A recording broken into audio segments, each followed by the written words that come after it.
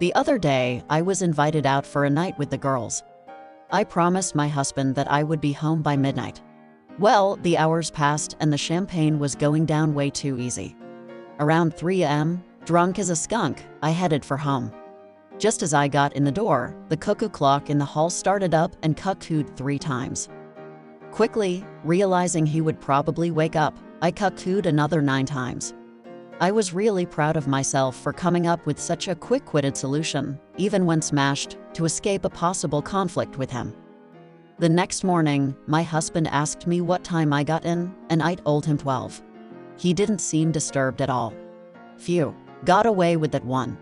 Then he said, "We need a new cuckoo clock." When I asked him why, he said, "Well, last night our clock cuckooed 3 times, then said, oh shit.